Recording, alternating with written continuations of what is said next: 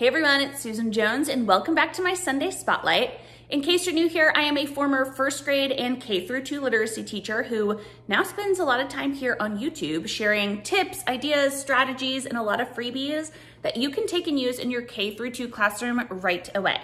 Now, that being said, I like to make sure that my videos are relevant to what you're teaching right now in the classroom.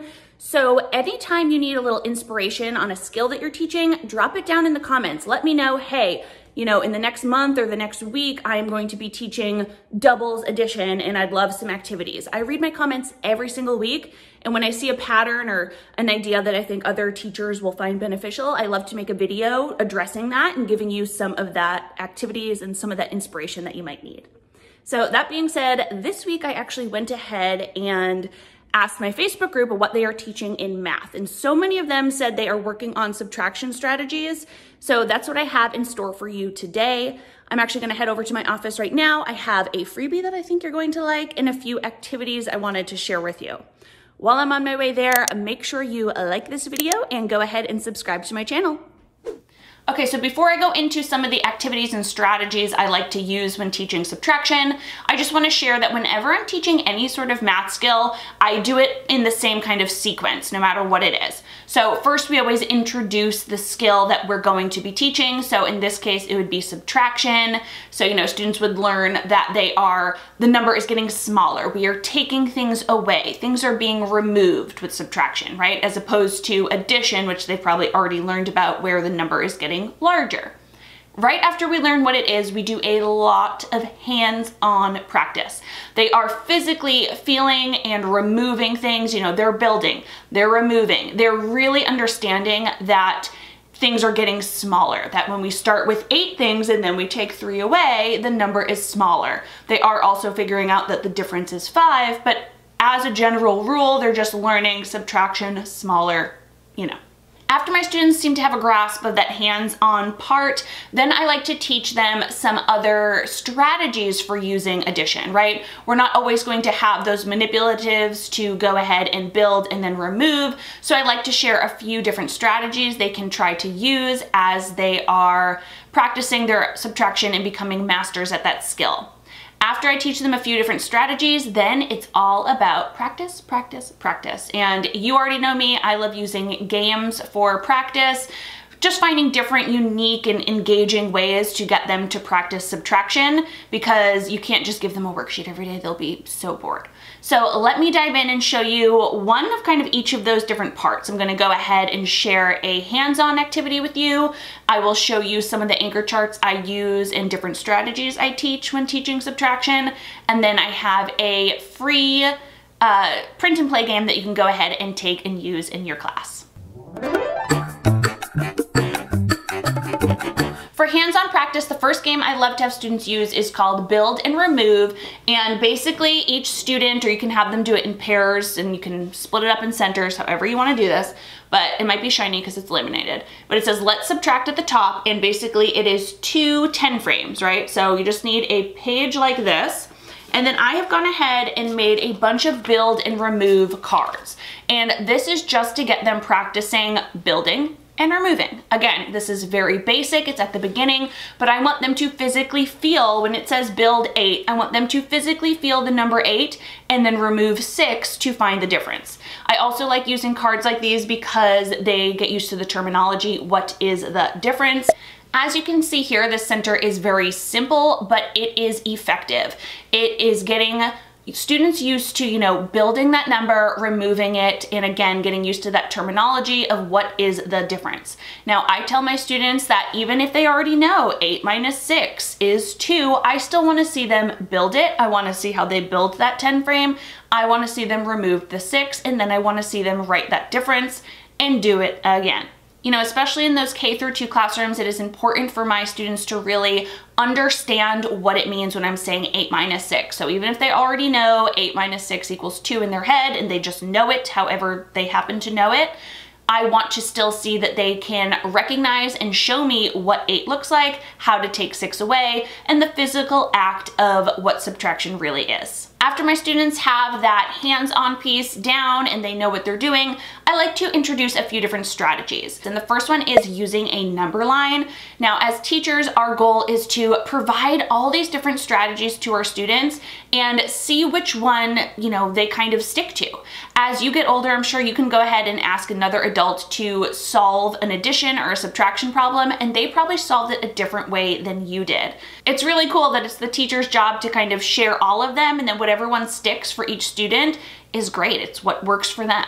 So when using a number line, I like to show students to start at the larger number, of course, and hop back to find the difference. We always do this with our finger. And if you're also a K-2 teacher, then you know the hardest part is getting them to not say 1 before they've jumped, right? They always say 1, and you're like, nope, you have to hop first because you're taking away that 1. Which again, if you've already done the hands-on piece, that will be easier for them to understand because they know they have to remove that 1. They have to remove it from the number line too before they go ahead and say 1 as they're counting back. And after introducing each strategy, I like to spend that day practicing it. So I give students their own number lines here, sometimes just a number line worksheet, and I want to see them physically trying to use that number line to go ahead and subtract. The next strategy I like to teach my students is a tricky one, but I find it's very important, and that is the counting back strategy. Now, just like in addition, this is kind of the counterpart to put the number in your head and add on. Here we are actually counting back. And I tell my students that if the number is small enough, they can do that on their fingers, or they can go ahead and draw dots like I show in this anchor chart. So I also, again, after I teach this and model it for students, I go ahead and give them some practice sheets that they can go ahead and try themselves. So here in the practice sheet, they'll have 20 minus 8. So they'll go ahead and draw those 8 dots inside the box. They will put 20 in their head and then count back as they point to each dot to find the difference. Now the students have 3 different ways to practice subtraction within 20. They can use manipulatives, they can use that number line, or they can put the number in their head and try counting back. This is when we practice, practice, practice, and students can use whatever strategy kind of helps them the best. Now, all 3 of those strategy charts that I showed you are in my subtraction unit for first grade students, and it's all about subtraction within 20, and I actually have a visualization strategy that I teach with some word problems, as well as a how to solve for missing numbers in a subtraction problem.